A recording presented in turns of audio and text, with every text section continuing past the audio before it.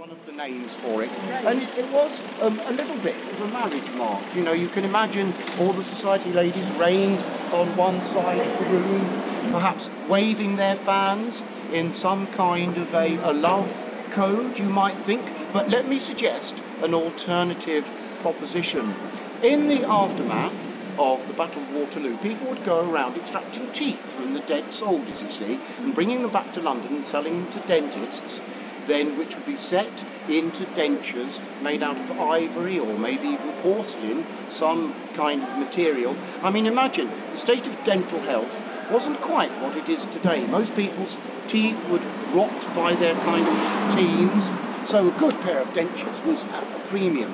But actually, set in the denture, they did start to rot and to smell a little bit. So all these society ladies with these dentures in, with this, so perhaps what they're doing is not quite... Sorry to put that thought into your head.